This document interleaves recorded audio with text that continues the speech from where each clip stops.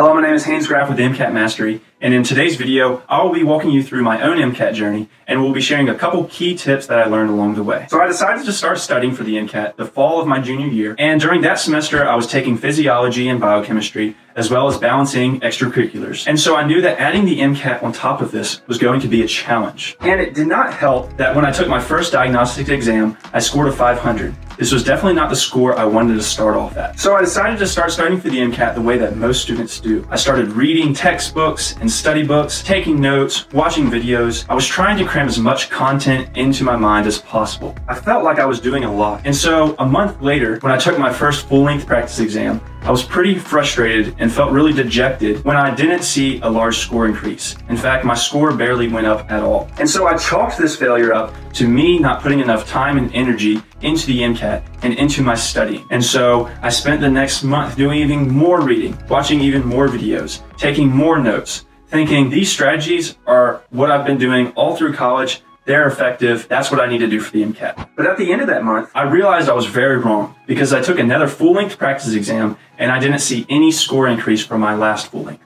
And so I realized, man, I just wasted a whole month of my MCAT journey. And so that's when I realized something needed to change. And I started doing research online and using websites such as MCAT Mastery that pointed me in the direction of active study methods instead of passive study methods. And so active study methods include things like taking practice questions, taking practice exams, doing flashcards, basically challenging yourself by asking yourself questions about the content you're learning.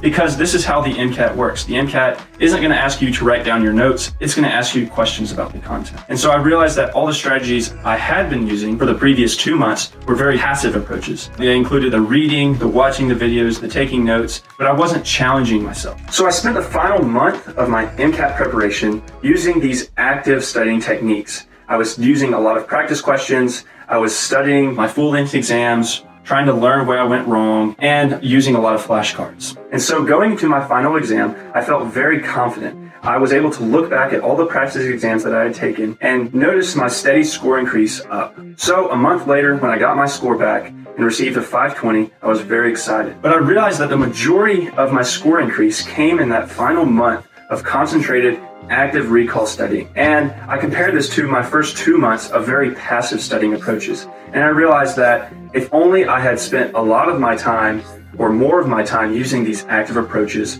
where could my score have been? But at that point, I thought that my days of learning aldol synthesis pathways and Kohlberg's developmental stages were over. And then I started hearing stories from classmates as well as friends at other schools about their struggles with the MCAT. And I personally knew several of these students, and I also knew that they would become great physicians, researchers, and leaders if they were given the opportunity to enter the medical field. And I realized that this was happening to more students across the country. And so I felt called to become an MCAT tutor so I could help students overcome the barrier of the MCAT in their medical school application, and so that they can enter the field and become great physicians, great researchers, and great leaders. So since I've become an MCAT tutor, I've gotten to walk alongside many students in their preparation for the MCAT. And the most important thing that I've learned is that the MCAT is not a one-size-fits-all test. In fact, a lot of the tips and techniques that you see online cannot be applied to everyone's scenario. It is actually best to test out different strategies and learning methods that work best for you, and to not use the ones that don't work for you. So now you may be asking, okay, this is awesome, Haynes, but what do I do now? And so I would recommend doing 2 things. The first is to sign up for MCAT Mastery's free email strategy course. And in this course, you will receive strategies and stories of students who have successfully taken the MCAT. The second is to sign up for tutoring sessions through MCAT Mastery.